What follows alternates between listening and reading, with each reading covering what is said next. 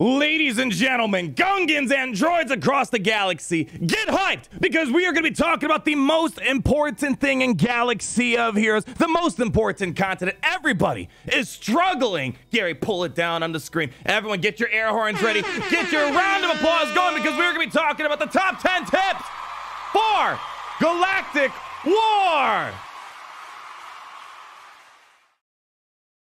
Please clap. Please. There we go. We're talking about Galactic War today. It's going to be kind of serious. Thank you guys so much. Your kindness is going unnoticed in the end. A lot of you guys might be scratching your heads right now. But as you guys know, we are starting a brand new free-to-play account for 2021. And I just hit level 40 today. And I know for a grand majority, I'm talking probably 95% plus of the audience base, Galactic War is the most outdated thing in Galaxies. But for new players coming to Star Wars Galaxy Heroes, once you hit level 40, Galactic War is so incredibly important. I do get a lot of questions. How do I do the best I possibly can inside of Galactic War? And as I said, I just unlocked it today, and it looks like we're going to get a full clear. So I'm going to be sharing 10 tips for maximizing your potential inside of Galactic War because you get lots of sim tickets, you get lots of character cards, you get lots of crystals, and more importantly, if you can full clear every single day, complete all the battles, you'll get 1,200 Galactic War currency. And what that means, with the new shard change that happened not too long ago, you can farm a character straight to 7 stars in 11 days. That is huge. I want to make sure for new players coming, you get the most possible out of this. And if you're someone like me who's been playing the game for 5 years and you forgot there is a Galactic War, well, you can have fun watching me use my characters in Galactic War today. So let's go ahead and start getting our tips on the screen right here. We have a lot to talk about. Let's start off with the bare basics first.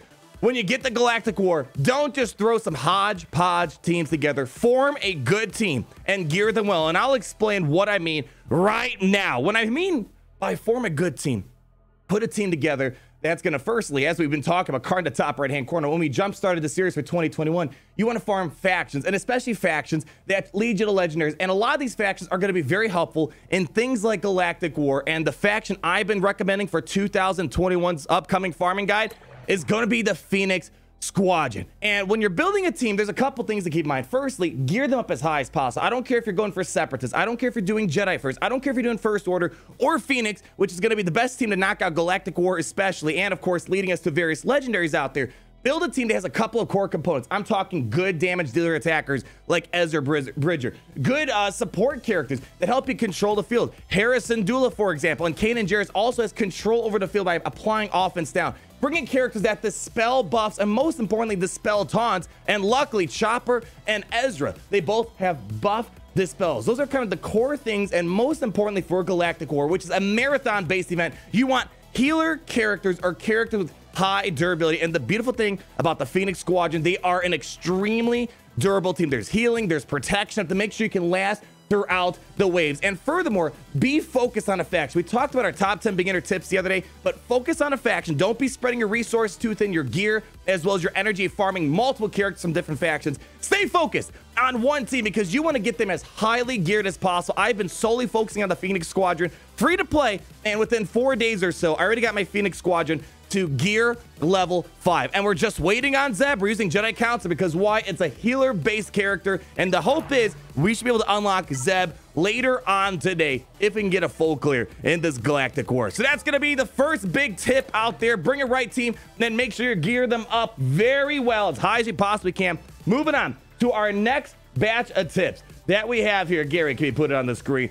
We're going to be talking about the strategy actually going into battle. And as we see, tip number 2, take out the biggest threats first. We'll kind of give you some rough ideas what to look for. Make sure you're using your abilities at the right time. Don't just use abilities just because. Make sure you read the abilities, understand them, and time them out perfectly so you're maximizing the efficiency of your team. And most importantly, as you start ramping down in the battle, you're getting close to the end, start saving your special abilities because they carry over the cooldowns into the next battle, as we'll show here. So let's go hop over here. I bet the veteran players are like, wow, this guy's got a lot of useless information about outdated game mode. This game mode does get extremely outdated. Once you get the sim tickets, when you get 50 full clears and hit level 85, you're never going to look back at this game mode again. I'm hoping for a rework on this table so for endgame players, this is going to be a relevant game mode. But let's hop into battle. I have 2 more battles here, and let's start talking about those tips that I just broke down a few. So as I said, you want to take out the biggest threats first. And usually what I mean by that, go for the biggest attackers. Go for the characters that have the most control over the field. Like, for example,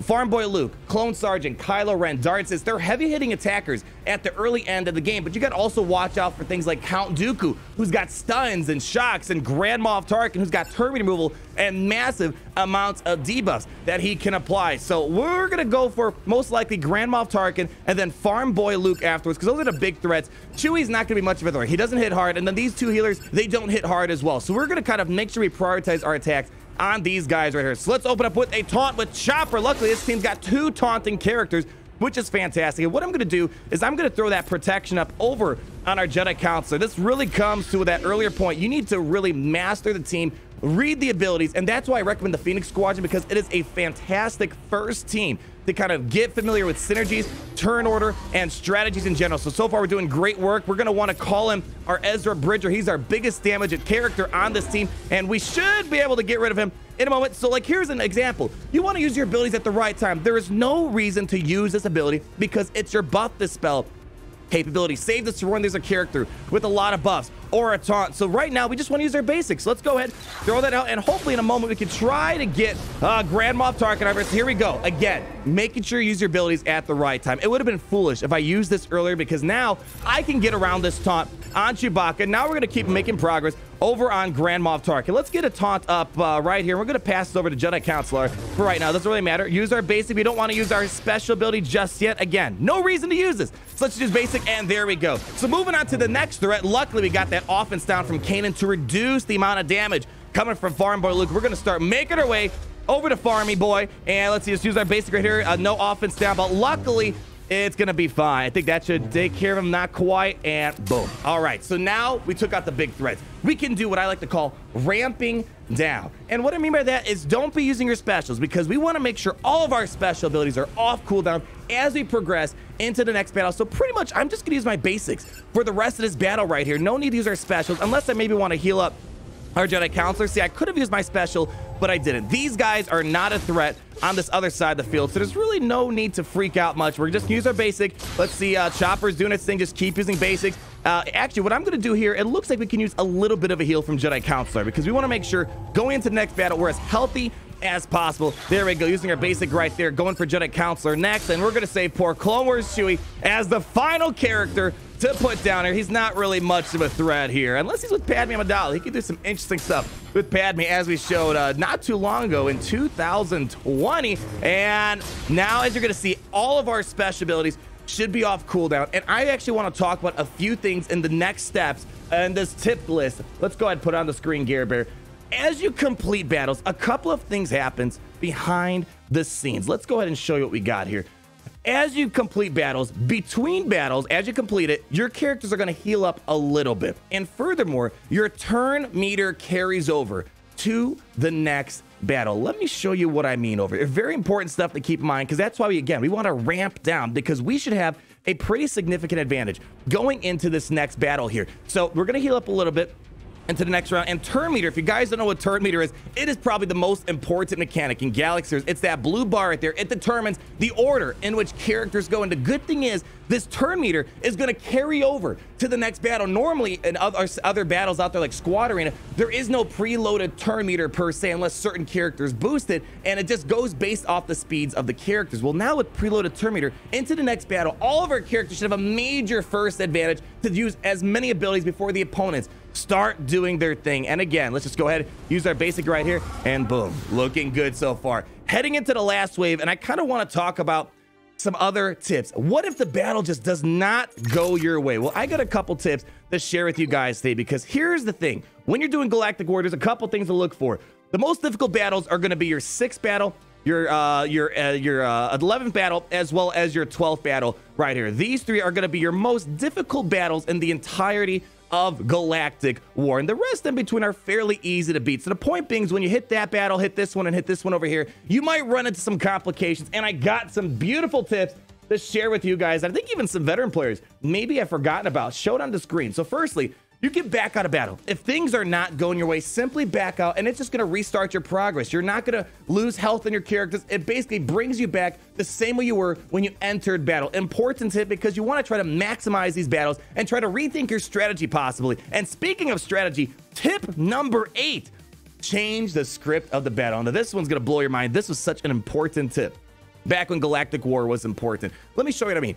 When I go into battle, the game already creates a script that's going to happen every single time. And if you don't like the outcome of a particular event, restart the battle, hop back in, and do something different. Change the team composition, put in a different character, or use your abilities differently. I'm going to try to explain what I mean. It's a little weird. I'm going to make sure I try to make it as clear as possible. So what we're going to do, we're not going to try to win this battle this very second, but I'm just going to use basics right here. Let's put it on 2x so we can notice the damage. If I keep using the same abilities, every single time I restart the battle, the same things are going to happen over and over again. So you got to change the script by using a different ability or changing the team composition. So let's do this. We're just going to do our basics right here just to make a point. So notice that, 520. If I restart the battle, 490, and we're going to do that, 253, we're going to get the same exact damage all over again, and the enemies are going to attack the same people all over again. So here we go, watch. They went for Jedi Counselor, going for Jedi Counselor. Let's just go and keep using our basics, and the damage is going to be the same exactly. They all went for Jedi Counselor, and that was 1,058 damage. I'm going to do the same thing again, and the same damage, the same outcome of events are going to happen exactly the same way. If you ever notice someone dodge, you redo the battle and do the same exact turn order, they'll keep dodging at the same exact point. It's basically, you pulled the slot machine, and it's like, all right, this is guaranteed to happen every single time. So if you don't like, look at that, 984. Let's wait for that. I'm a gun die. Exactly the same thing just happened. Exactly 1,058. They went for Jedi Counselor, and it was a critical hit. It's the same thing over and over again. But if I re-enter battle and do a different turn order or do a different ability, or let's say I pull out Jedi Counselor and put a different character in, we completely rewrite the script to try to get a different outcome. So the point being is you might run into a very difficult team. Just keep mixing up your team composition, change up your turn order, change up the abilities used, and you can kind of determine the future that is going to happen. So, all right, we need to assess the situation. So the biggest threats on the field are Ahsoka, Clone Sergeant, as well as Fives. I really want to get Clone Sergeant out of here because especially the 5 synergy going on here, it's not going to look good. So this time we're going to play for real. I'm going to pop up a taunt, and as you know, things are going to be different. I'm a gun die is not going to get that 1,058 crit. Over on our Jedi Council, let's do our special here, heal up a little bit, and I'm going to throw some protection up on Shop right here. Again, we got to survive for what's to come. No need to use this just yet. Let's just wait till there's a buff to the spell because we also have some big damage. Notice that, look, Fives didn't go for a Jedi Council that time. The situation has changed. I'm going to call in Harrison Dula, and hopefully we can get a good hit. Not quite. I don't think we need backup plan on Jedi Counselor, but notice, see, it wasn't 1,058 damage that time. So you have to rewrite the script. Next up, I'm going for Ahsoka Tano. I'm going to dispel that buff right there. We should hopefully pull back some Terminator. Let's cleanse up that speed down. You really got to take some time, read the kits of your team so you can truly understand what is going on here. All right, we have no major taunts in the way, so we're just going to go ahead, use that big ability right there. That's our big damage attack. Ezra's basically carrying this, and everyone else on the team is kind of supporting him. We're going to give backup plan. We really don't need to. No one's really on the brink of death so far. Let's go for our Jedi Counselor. We don't really have to worry too much about Fives because he's going to be a little bit annoying towards the end here, so let's not deal with him just yet. All right, Chopper, get your taunt up, buddy. Let's show the power of Galactic War. I really wish Galactic War was a lot more relevant of a game mode for endgame players because it is fun when there's a challenge associated with it. So now I'm going to give this over to Chopper again, using your abilities at the right time. We're going to give some protection up there, make sure he survives as long as possible, and we'll go for I'm a gun die, and then we're going to probably full auto Fives towards the end. And I think, ladies and gentlemen, we just unlocked Galactic War today, and it looks like we're going to get our first full clear of Galactic War, which is huge because we want to maximize the resources that we get out of Galactic War. And I do have a few more tips to talk about as we close up this video. It's going to be a little bit annoying. Five's got tons of counterattacks, so we're going to probably sit here for a little bit and handle it. So as we back this out, let's talk about what do you do with the loot that you are getting. And this kind of goes into the farming process of going about Galaxy of Heroes. As we said, there's major shard changes that happened not too long ago. I mean, heck, in a matter of 4 or 5 days, I've already got the core Phoenix faction to 3 and 4 stars. I'm on my way to get 5-star Phoenix probably in the next week. Here we go. We got all of our rewards. Boom, look at that. We got 1,200 currency of Galactic War currency, and that means I'm going to be able to get 30 shards of Zeb every single day. and that is going to complete my Phoenix crew. Let me show you the last few tips that I have for you guys right here. Gary, bring them on over before we wrap up this video right here. Here we go. The main goal is, there might be some days you're busy. There might be some days you're running into some difficulties. At the end of the day, you want to try to complete at least 6 battles on the Galactic War table. And with the currency you're getting for Galactic War, I highly recommend, again, this is basic farming guide tips 101 that I talked about the other day. Farm 1 character at a time. Don't be farming some Zeb. Don't be farming some Cad Bane at the same time. Don't be farming Pagodaless at the same time. They're all useful characters for a project of some sort. But if you're farming a little bit of everything, it's going to take you forever to accomplish your goals. So stay focused. Use all your Galactic War currency you're earning on 1 character so you can supercharge the farming process. Get our Phoenix together so we can unlock Palpatine and Thrawn as fast as possible. And with that said, ladies and gentlemen, that is going to be your top 10 Galactic War tips. I know, again, probably some of the veteran players have been watching me play for years and are probably laughing right now. It is a tough game mode for new players coming to Galaxy Series, and it is one of the most important game modes, and I do hope it gets reworked for endgame players to enjoy in the future. But as of now, thank you guys so much for watching. Like if you did enjoy the video, comment down below on all your thoughts. If you have other tips to share with other players, feel free to send it their way. And the most important thing, as we always say around here, oh boy, it's great to be in the Empire today.